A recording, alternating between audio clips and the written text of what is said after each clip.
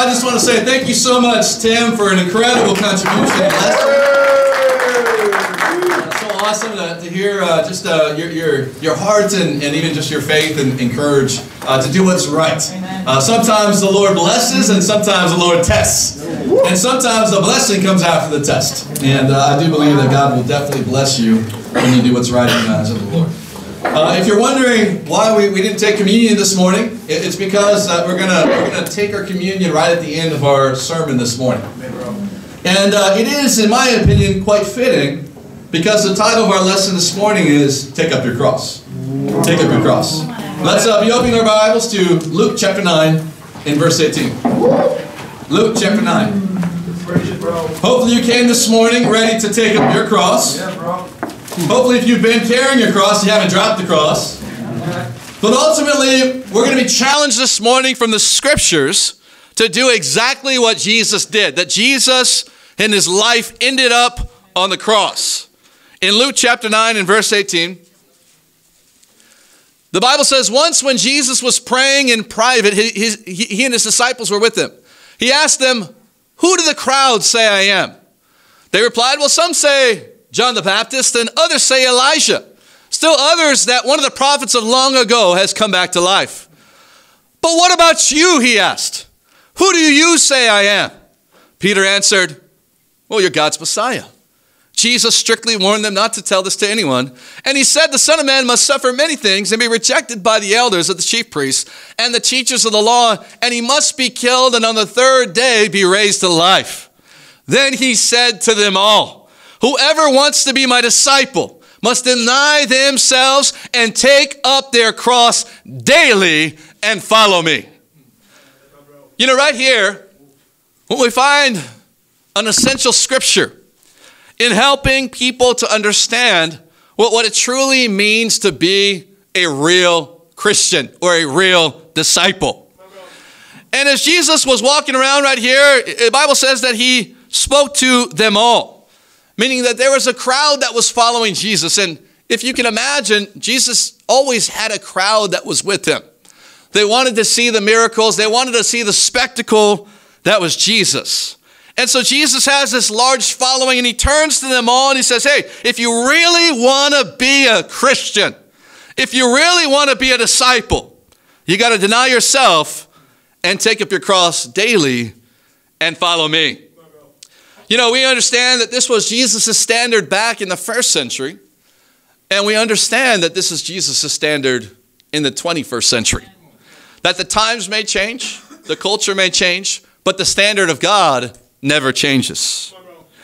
You know, what's amazing to me is that, sometimes as an older Christian, you tend to read certain versions of stories in the Bible, and you kind of just move past the other accounts of the same stories.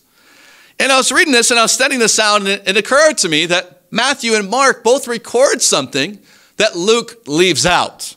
And so turn with me to Matthew chapter 16.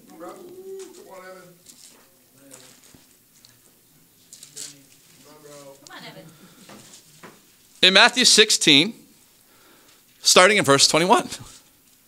Here's Matthew's account of the same exact story or the same exact moment where Jesus was speaking to large crowds and laying out what it really meant to be a disciple. And starting in verse 21, it says, from that time on, Jesus began to explain to his disciples that he must go to Jerusalem and suffer many things at the hands of the elders and the chief priests and the teachers of the law, and he must be killed and on the third day be raised to life. Peter took him aside and began to rebuke him. Never, Lord, he said, this shall never happen to you.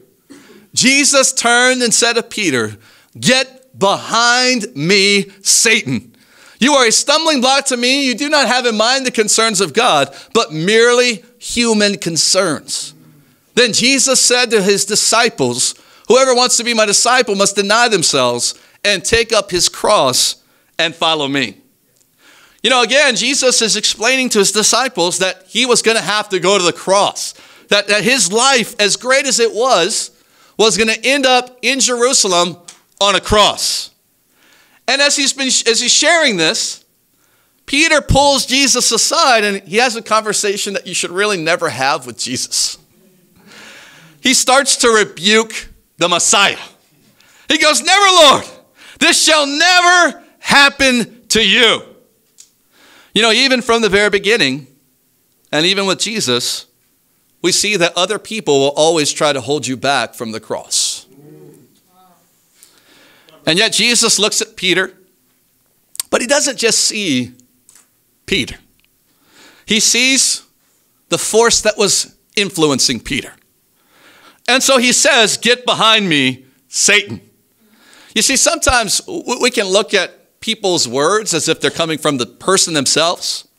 But truth be told is that sometimes we're being influenced by spiritual forces that we don't see or understand. And Jesus looked at Peter and he goes, this is not something that came from you, Peter. This is something that came from Satan himself. Because I know I have to go to the cross, but not only me. You see, he goes on right here, and this is what I never caught before. In verse 24, it doesn't say that Jesus said to them all. It says that Jesus said to his disciples, whoever wants to be my disciple must deny themselves and take up the cross and follow me.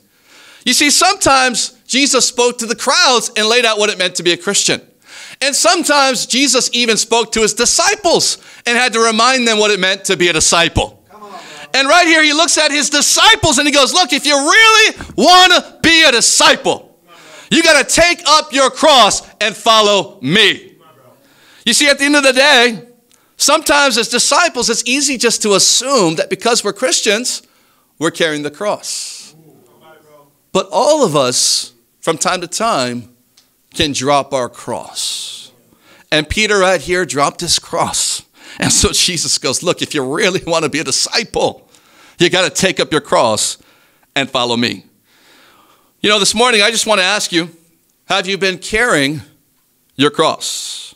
Have you been carrying your cross? Or maybe you're not a Christian. Maybe you're debating whether or not you should take up your cross. And I want to encourage you, I want to inspire you, but ultimately I want to challenge you to take up this mantle of Christianity this morning and take up your cross to be a disciple of Jesus. You know, this charge right here of Jesus to take up our cross is recorded in all four of the gospel accounts. We've already read Luke's account and Matthew's account. Mark more or less says the same thing. But if we can, please turn over to John chapter 12. And this will be our main text for this morning. John chapter 12 and verse 20. Once again, we find more or less the same circumstance. And Jesus really calling his disciples to imitate his faith and to imitate his conviction and commitment to the cross. And I simply have 3 points this morning. I'm just going to break it down for you right here. Number one, my first point is crucified to glorify. Number two, crucified to multiply. And number three, crucified to testify. John chapter 12, verse 20. The Bible says, now there were some Greeks among those who went up to worship the festival that came to Philip, who was from Bethsaida in Galilee, with a request. Sir, they said, we would like to see Jesus. Philip went to Andrew and Philip in turn told Jesus. Jesus replied, the hour has come for the Son of Man to be glorified. Very truly, I tell you, unless a kernel of wheat falls to the ground and dies, it remains only a single seed. But if it dies, it produces many seeds. Anyone who loves their life will lose it, and anyone who hates their life in this world will keep it for eternal life. Whoever serves me must follow me, and where I am, my servant also will be. My Father will honor the one who serves me. Now my soul is troubled. And what shall I say? Father, save me from this hour? No, it was for this very reason I came to this hour. Father, glorify your name. You know, right here, as Jesus prepares to go to the cross, one of the things that hits me or strikes me is in verse 23, he says, the hour has come for the Son of Man not to be crucified, but to be glorified. You see, Jesus right here refers to his crucifixion as a time of glorification. He saw it as an opportunity for him to be glorified in his obedience to God. But he also saw it as an opportunity to glorify God himself. And so he goes on to say, well, what shall I say? Father, save me from this hour? No, it was for this hour I came. Father, glorify your name. You know, going to the cross for Jesus was not something he tried to duck away from. He wasn't trying to live a challenge-free, easy peasy Christianity. Jesus understood that God is not glorified by the absence of hardship, but by the presence of grit in the heart of a disciple. You know, a lot of times it's easy for us as disciples to say the first part of Jesus' statement. Father, save me from this hour. And don't we sometimes go through different hardships that we pray those prayers? God, save me from this bill that came in the mail. God, save me from my professor. He made a mistake and now I got to go take it to him. Please save me from this professor. God, save me from my kids. You know, all of us who have young kids, we pray that prayer pretty often. God, save me from these children. I know you love them and I'm trying my hardest to love them. But here's the fact. God never promised to save us from hardship. He simply promised to save us from sin. And part of saving us from sin means not saving us from hardship. You with me right here? That God understands that we have to go through hardship to grow in our character. And God uses hardship, he uses pain to mold us so that we can become more and more like Jesus. And oftentimes we fight it. We don't like that feeling of hardship. We don't like that feeling of pain. It's so easy for us as disciples to drop our crosses. You know, this past week at Men's Midweek, I shared something with the guys because, you know, a lot of us have been out through various sicknesses and illnesses. And it is that time of the year where things get a little colder and everybody gets sick. And then I found out that Jake's never been sick. And so I assumed that it was really Jake who is the host of the virus, that he's just the carrier. And he passed it on to the rest of us. But we've all gotten sick or ill. And you know, it's hard to kind of move on and push through when you're sick. But I shared a scripture with the guys on Wednesday from 2 Timothy chapter 2, verse 3. Where the Bible says, join with me in suffering like a good soldier of Christ Jesus. You see, in the Bible, we are absolutely the family of God, but also in the Bible, we are the army of God. And the Bible calls us to be soldiers for Christ. Now, I don't know about you. I've never been in a war, but I would imagine that if you're fighting a physical battle, if you're in a war and you get the sniffles, your commanding officer is not going to be cool with you going and sleeping in the barracks. You with me right here, guys? Yeah. That if you get the sniffles, you got to fight through. Yeah. Now, granted, you get a leg blown off, then go to the triage and get yourself taken care of. You with me here, guys? Yeah. But we've got to have a little bit of grit right here. Yeah. We understand that God calls us to evangelize the world. And if we're going to be the group that does just that, we're going to have to push through hardship. We're going to have to embrace suffering, and we're going to have to make sure we don't drop our cross. We need to make sure that we are committed to being crucified to glorify. You know, a while back, I'll never forget, I was looking up the scripture because, you know, we're all familiar with the story of Jesus carrying his cross to Golgotha where he was crucified. And we're all familiar that as he was carrying his cross, he fell because the cross was too heavy.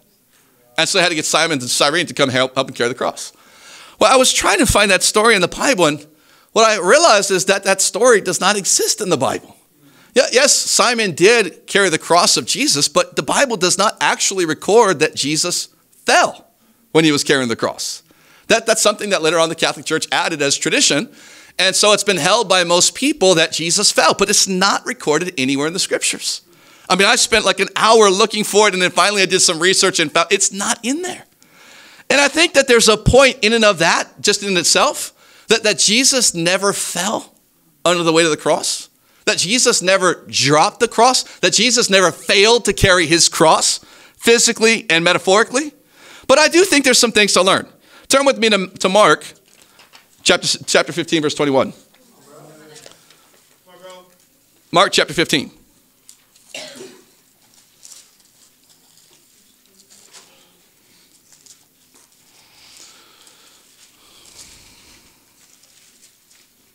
In verse 21, here's Mark's account. It says, a certain man of Cyrene, Simon, the father of Alexander and Rufus, was passing by on his way in from the country, and they forced him to carry the cross. They brought Jesus to a place called Golgotha, which means the place of the skull. Then they offered him wine mixed with myrrh, but he did not take it. And they crucified him, dividing up his clothes. They cast lots to see what each would get. It was 9 a.m. when they crucified him. The written notice of the charge against him read, "The King of the Jews." Here we find the physical account where Jesus literally carried his cross. And we understand at this point it was only 9 a.m. in the morning, and so we know that Jesus was kept awake the entire night as he was being tortured, beaten with whips, crown of thorns shoved into his scalp, being hit repeatedly, beaten with rods, being mocked, made fun of. And he gets up at 9 a.m. in the morning, and now he's being forced to carry this huge wooden beam on his back. The 600-meter journey from where he was crucified or whipped to Golgotha, where he would be crucified. The Bible doesn't record that Jesus fell, but it does appear that the Romans felt like Jesus wasn't moving quick enough. And so they decided to force this guy, Simon of Cyrene, to help Jesus carry the cross. I think there's 3 things that we can learn from this story of Jesus physically carrying his cross. Number 1, you can't drop the cross, but you can ask for help. You can't drop the cross, but you can ask for help. I think it's amazing that Jesus, even though he was the Son of God and had all the power that came with him being the Son of God, still needed someone to help him to carry the cross. And I think for us, sometimes we can have so much ego when it comes to letting other people help us. That we don't want to tell anybody our issues. We don't want to tell anybody our problem. We don't want to confess our sin to anybody, tell anybody our hearts, because we're afraid that they might look down on us as they help us. I never forget the movie Lord of the Rings. That very last scene where Sam and Frodo were together, and Frodo did not have the strength to take the ring and throw it over the cliff. And so Sam, as the friend he was, goes, "I'll do it. I'll take the ring." And Frodo looks at Sam and goes, "You can't carry the ring." And Sam looks back at Frodo and says, "I cannot carry the ring, but I can carry you." And he picks him up, takes him to the edge, and Frodo throws the ring over the side. I really want to lift up and appreciate Jake and Megan.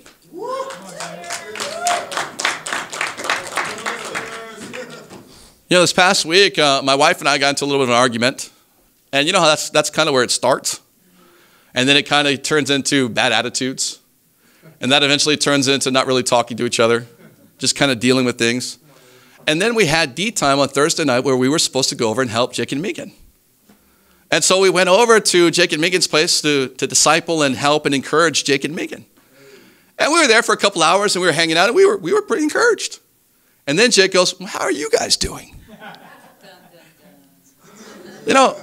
My wife shared that Kelly had shared some things about things you guys were going through. You guys didn't share anything earlier, but how are you guys doing?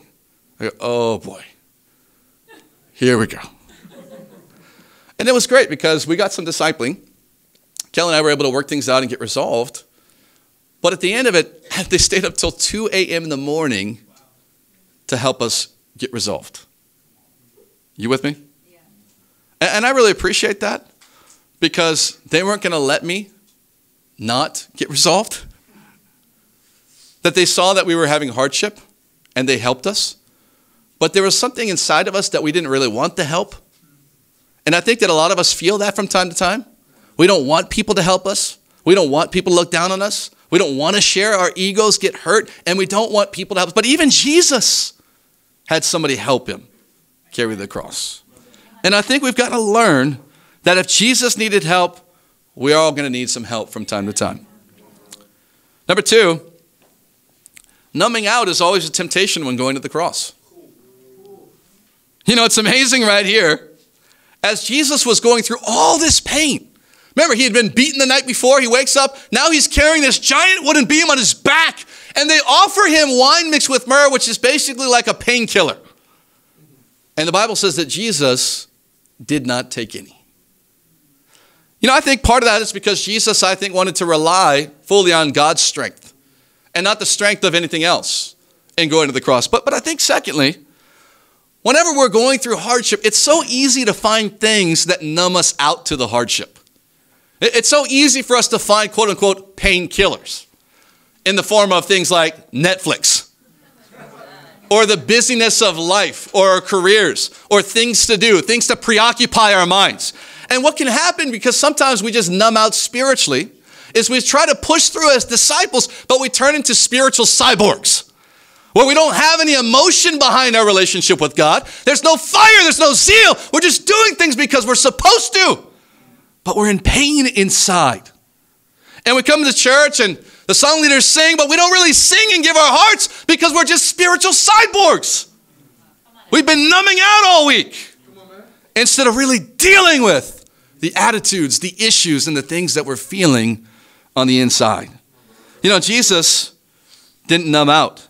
You know, we live in a society where pain and discomfort are preached against. Yeah. That we're not supposed to, in our minds, experience any sort of pain or hardship. And if you are experiencing some kind of pain or hardship, then something's wrong with you. You need to go see a medical professional or a psychiatrist, get prescribed something, and that'll make you so you're pain-free. But here's a fact, and I really want us to have a deep conviction on this. Pain is just a fact of life. Pain is a fact of life. Now, that's true if you're a Christian, and that's even true if you're a non-Christian. You're going to be in pain if you're a Christian, and you're going to be in pain as a non-Christian. You're going to just choose which kind of pain you want to be in. You with me here? But as a disciple, pain is a fact of life. That when you become a disciple, life does not get easier. In some ways, it gets harder. Now, it's very fulfilling. It's exciting to be a disciple. It's exciting to have a relationship with God. On the other hand, it's going to involve pain. And in some ways, we've got to learn that pain is all part of the process. You know, in Hebrews chapter 5 and verse 8, the Bible says that Jesus learned obedience from what he suffered. You know, we don't really learn to obey whenever things are good. That's when it's easy to obey. I mean, when God gives you straight A's, isn't it easy to be fired up about God? It's when it's tough, when life gets hard, when you don't have any money, when you lost your job, and you still have to be a disciple. That's when the true test of a Christian occurs. Are you going to obey in spite of the pain? Not because things are easy. And yet so often, we can numb out through entertainment, through busyness, through relationships, instead of turning back to Jesus for the strength to fight our pain. Thirdly, I think the third thing we can learn here is you never know how God will be glorified, only that he will.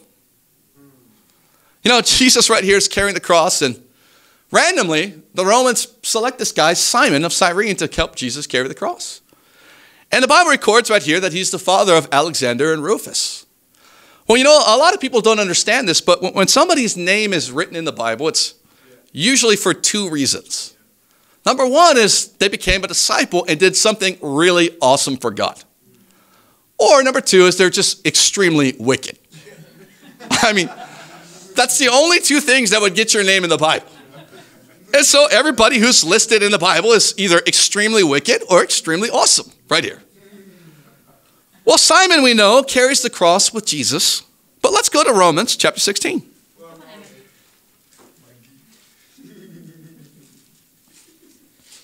Romans chapter 16, verse 13.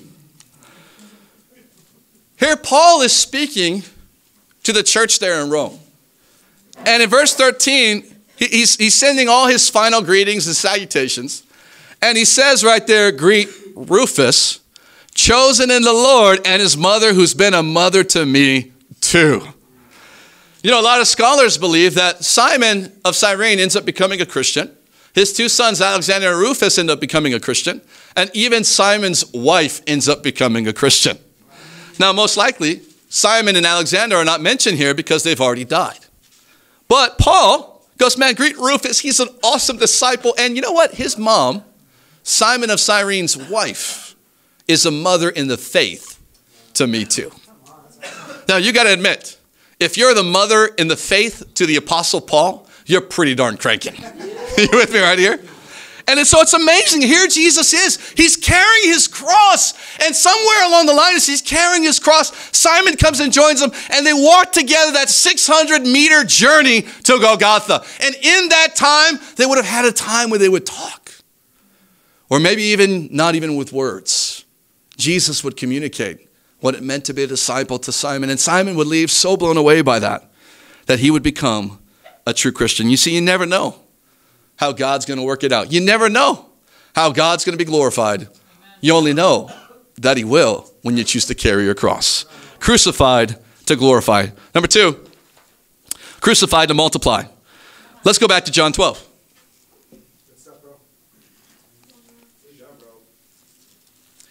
John 12 and verse 24.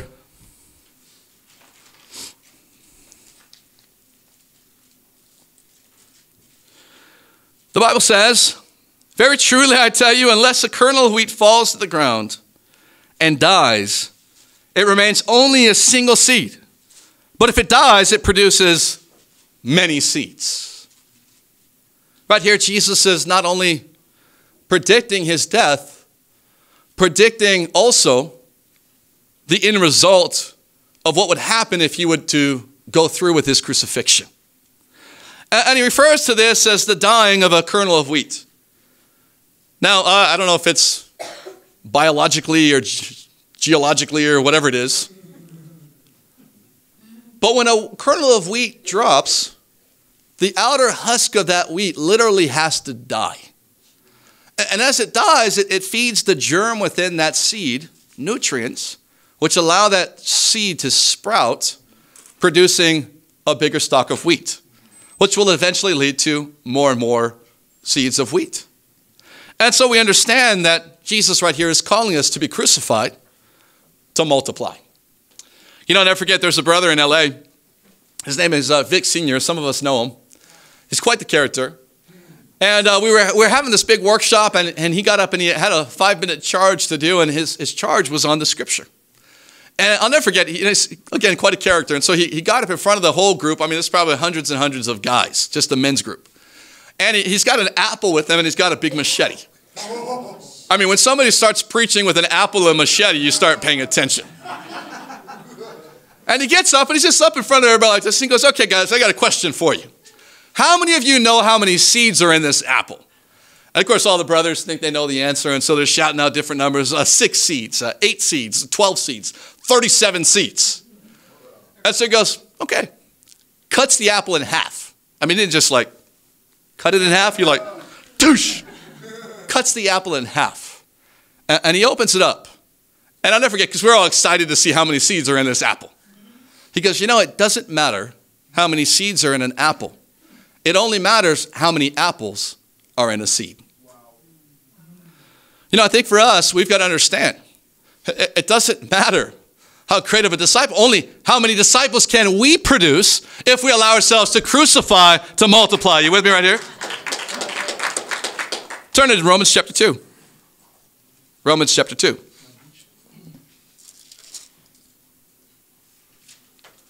You know, one of the questions that I think gets asked from time to time is, you know, we're privileged as North Americans to have the scriptures, to have the Bible. But what happens to those that don't have the Bible or don't have the scriptures? How does God judge those without God's commands? Well, right here in Romans chapter 2 and verse 12, Paul says, all who sin apart from the law will also perish apart from the law. So we'll start right there. And we know just from this early statement that there is such a thing as sin apart from the law. So those that have the Bible, that don't live out the Bible, are sinners like you and I. But those that don't have the Bible are equally sinful. Just because they don't know doesn't mean that they're not sinful. You with me? Let's keep reading. Verse 13. He says, for it is not those who hear the law who are righteous in God's sight, but it is those who obey the law who will be declared righteous. Indeed, when Gentiles who do not have the law do by nature things required by the law, they are a law for themselves, even though they do not have the law. They show that the requirements of the law are written on their hearts, their consciences also bearing witness, and thoughts sometimes accusing them and at other times even defending them. This will take place on the day when God judges people's secrets through Jesus Christ, as my gospel declares. What's Paul saying right here? He's saying for those that have the law, we're going to be judged by the law. And so if you have a Bible, if you have an opportunity to read the scriptures, then ultimately we're going to be judged by the scriptures. And so we've got to make sure that we're really following the Bible. Doesn't matter what people's opinions say. Doesn't matter what you feel. Ultimately, you got to make sure you're following the scriptures. Yeah. But what he says, those that don't have the Bible, they're not going to be judged by the Bible. Is that awesome right there? You go, man, I wish I didn't have the Bible. Things would just be a lot easier without the Bible. I wish my mom never shared this with me. But here's the thing. He says that those that don't have the Bible, though they're not going to be judged by the Bible, they're going to be judged by their consciences. That God has ultimately put his standards into our hearts. And so even though we don't have the Bible, we all have a conscience. And that conscience is going to either convict us or defend us. You with me right here? Now here's the thing. How many of us have ever perfectly lived up to the Bible? I'm glad that some of you find that pretty funny. But how many of us have ever lived up to our conscience? You see, whether you're trying to live by the Bible and fail, or you try to live up to your conscience and fail, all men are sinful. And so we go to Romans chapter 3, starting in verse 21.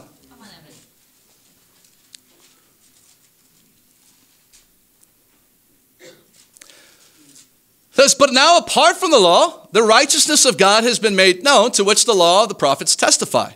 This righteousness is given through faith in Jesus Christ to all who believe. There's no difference between Jew and Gentile. It doesn't matter if you have the Bible or don't have the Bible. For all have sinned and fall short of the glory of God. And all are justified freely by his grace through the redemption that came by Christ Jesus. You see, I believe that the only answer for the entire world, for every problem that the world faces, is Jesus. Yeah. I really believe that. The only answer, the only solution to change the world is Jesus. For the Gentile and for the Jew, for those that have the scriptures and for the many that don't. Jesus is the only answer. You know, for the last 3 or 4 months or so, I've been Ubering on the weekends to earn a little extra money for missions. And, you know, it's funny, I'm from the States, and so naturally in our car rides, when people have conversations with me, somehow it always kind of gets to, where are you from? And I share with them, oh, I'm from the States, and inevitably the question that follows that is, oh, what do you think of Donald Trump?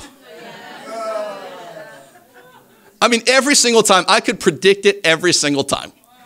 And I already know it's coming.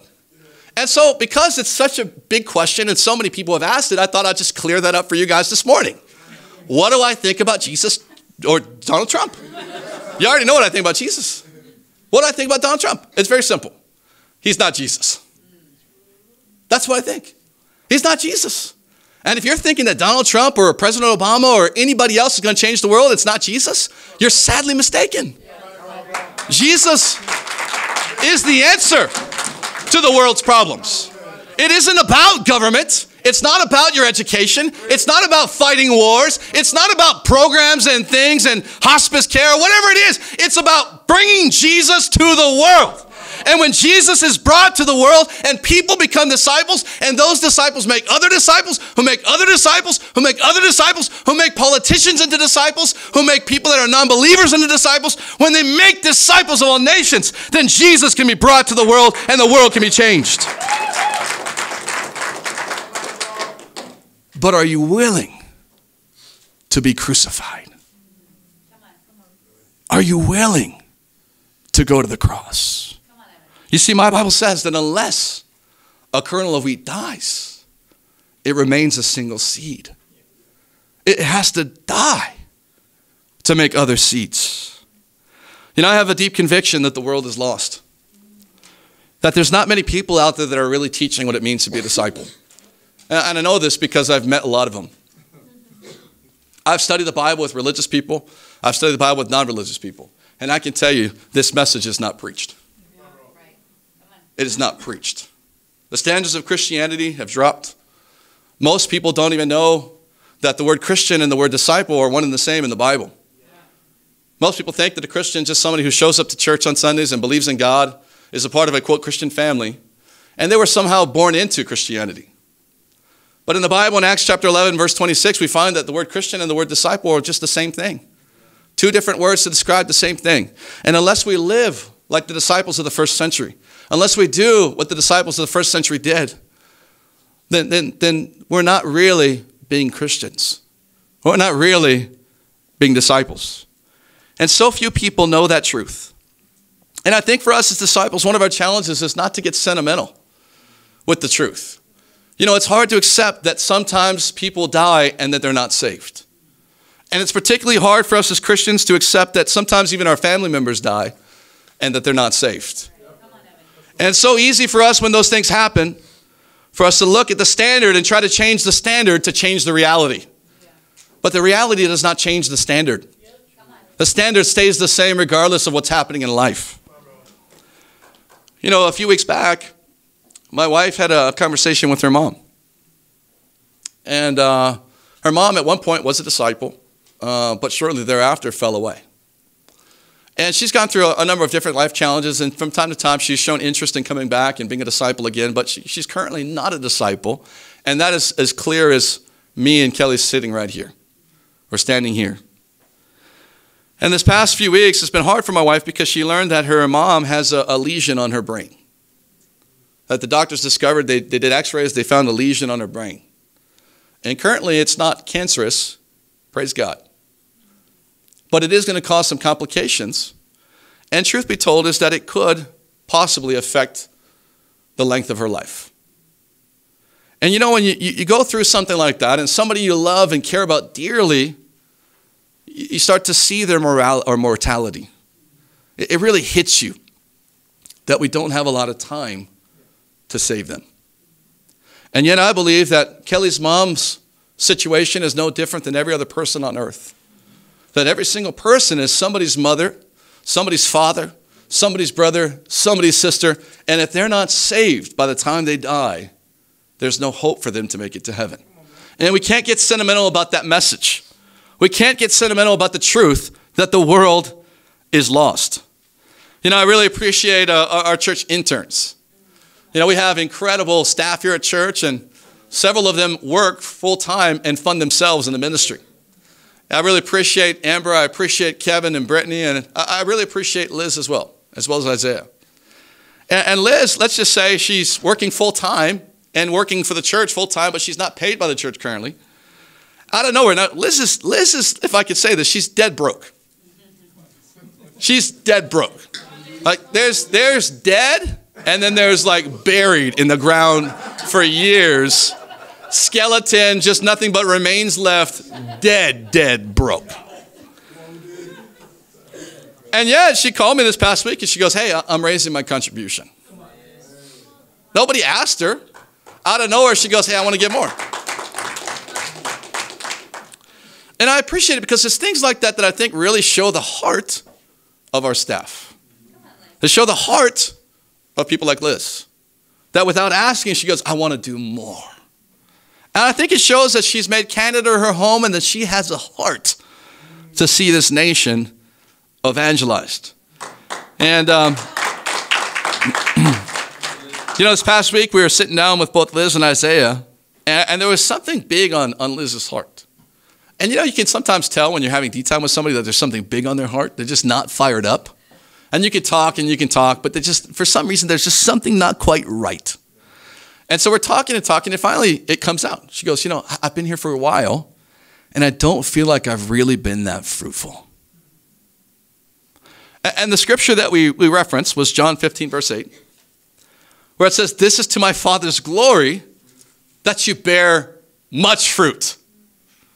Now, it's debated by people as to what kind of fruit Jesus was referring to right there in John 15.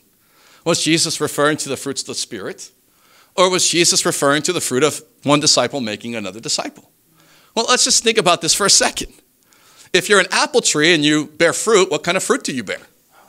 An apple. I've never seen an apple tree bear fruit to a grape. You with me right here? If you're a banana tree and you bear fruit, what kind of fruit do you bear? A banana. It's an amazing concept. Now, if you're a horse and you bear fruit, what are you going to bear fruit to?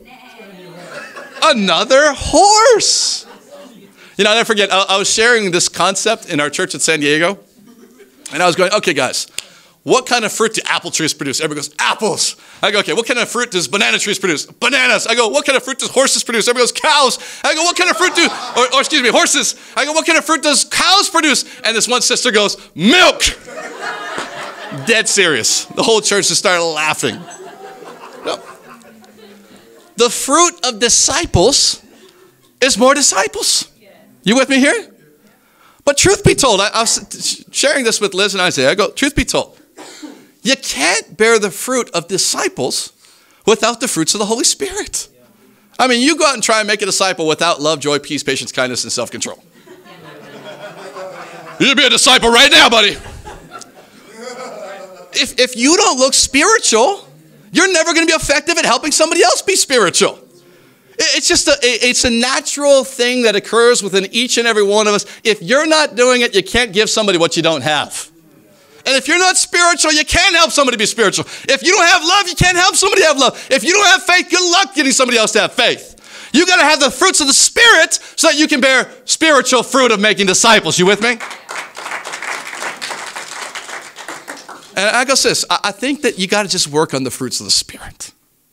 I think that if you crucify yourself, deny yourself, and learn to be more spiritual, then God is going to work in your ministry, and you're going to see a lot of fruit made as a disciple. Amen, church? See, at the end of the day, the multiplication comes after the crucifixion. You've got to die to multiply. Our last point this morning, crucified to testify. Let's go to John chapter 12, verse 27.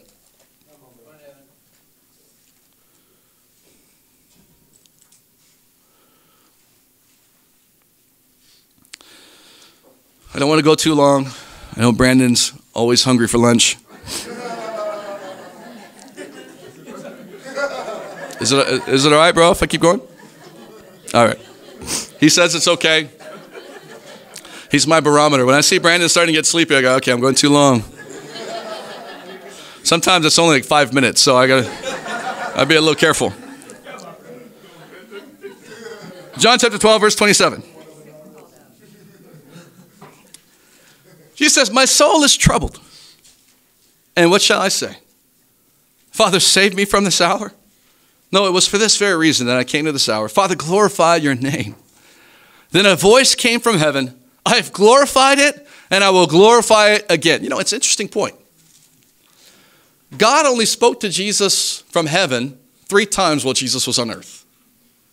We know the first time was when Jesus got baptized. God said, this is my son whom I love, with whom I'm well pleased. The second time God spoke to Jesus was when Jesus was transfigured on the Mount of Transfiguration. That he showed his disciples his glorified form. And this is the third time right here as Jesus was preparing to go to the cross. And in each time was a moment where Jesus was all about glorifying God. And this is where God spoke and says, I have glorified it and will glorify it again. The crowd that was there heard it and said, it had thundered. Others said an angel had spoken to him. Jesus said, this voice was not for me, this is for you. Now is the time for judgment on this world. Now the prince of this world will be driven out. And when I am lifted up from the earth, I will draw all people to myself. He said this to show the kind of death he was going to die. You know, at the end of the day, Jesus knew that by going to the cross, that act in and of itself would be the biggest testament and testimony of God's love towards us that ever existed. That act of crucifixion would be the only testimony that Jesus would ever need from that time into eternity. And so for us, as Jesus was crucified to testify, so too we need to be crucified to testify. Look over in Luke 23.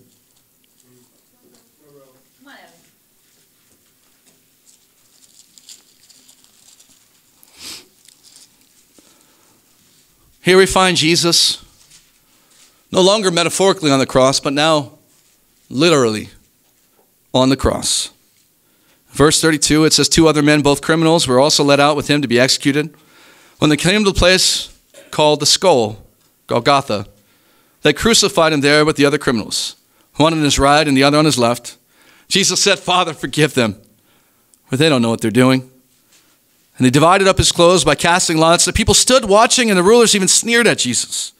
They said, he saved others. Let him save himself, if he is God's Messiah, the chosen one. The soldiers also came up and mocked him. They offered him wine vinegar and said, if you are the king of the Jews, save yourself. There was a written notice above him which read, this is the king of the Jews. One of the criminals who hung there hurled insults at him, aren't you the Messiah? Save yourself and us. But the other criminal rebuked him. Don't you fear God, he said, since you're under the same sentence? We are punished justly, for we are getting what our deeds deserve, but this man has done nothing wrong. And he said to Jesus, remember me when you come into your kingdom. And Jesus answered him, truly I tell you, today you will be with me in paradise. You know, this is an incredible account. While Jesus is on the cross, the Bible says that the crowds were looking on, and some of them even started to shout out to Jesus, come down from the cross and save yourself. The irony of the statement is inescapable, as number one, Jesus was on the cross to save them, never to save himself. But number two, Jesus was the Messiah because he went to the cross. And if he stopped going to the cross, if he took himself down from that cross, he would no longer be the Messiah and no longer be the Savior. But here's the reality. The world is always going to ask you to get down from your cross and join the rest of them. And so here they are. Even though they're the ones that put Jesus on the cross, they ask him to come back down. See, this morning I got to ask, have you gotten down from your cross? You know, the Bible says that as they were hanging there on the cross, one of the criminals mocked Jesus, but the other one looked at Jesus and said, Jesus, remember me when you come into your kingdom. And Jesus says, truly I tell you today, you will be with me in paradise. You know, once again, I think Luke's account leaves out an important fact. And so turn with me to Matthew chapter 27. Most of us, I think, would look at these 2 criminals. One was, he's a criminal, but he is a pretty bad guy as well. And the other one, he is a criminal, but you know, he turned out to be a pretty good guy. But Matthew's account, I think, records it slightly differently. It says in verse 38 of Matthew 27, 2 rebels were crucified with him, one on his right and one on his left. Skip on down to verse 44. In the same way, the rebels who were crucified with him also heaped insults on him. You know, what strikes me is that Jesus was only on the cross for a few hours. Although most people think that there was one good criminal and one bad criminal, we find right here that they both started out bad. They were both mocking Jesus. They were both insulting Jesus. And somehow, in that short period of time that Jesus was on the cross with both of them, his life transformed the heart of one of the criminals. You know, I wondered, how did he do it? Did Jesus say something to him? Did he intellectually try to challenge him and logically try to change his belief system? Well, no, because the Bible records that Jesus only spoke 7 shortened sentences, and none of them were to this man before he said, come and be with me in paradise. Did Jesus do something? Did he serve him? Did he wash his feet? Did he go and help him out? Did he heal him? Well, no. He was on the cross the whole time, just like the thief was. And so what was it that ultimately changed the heart of this hardened criminal? It was simply Jesus' attitude. The fact that Jesus not only was on the cross, but he was still carrying his cross spiritually. You see, when the soldiers started to steal Jesus' clothes, Jesus didn't get upset. He said, forgive them. When people were mocking him and insulting him, he didn't get angry. When they told him to come down from the cross, he stayed on the cross. He was surrendered to the cross, and he carried his cross, both physically and metaphorically, and through carrying his cross, he won over the thief on the cross. You know, I want to leave you with this point. I don't think that this thief on the cross was any more open than all the people that you and I meet in Toronto. I don't think the thief on the cross was any more receptive to the scriptures than any of the people that you and I meet in the nation of Canada. I don't think the thief on the cross was a better person than any of the people that you and I meet in this city. Maybe the challenge of us bearing fruit is not people being less like the thief, but maybe it's us being more like Jesus.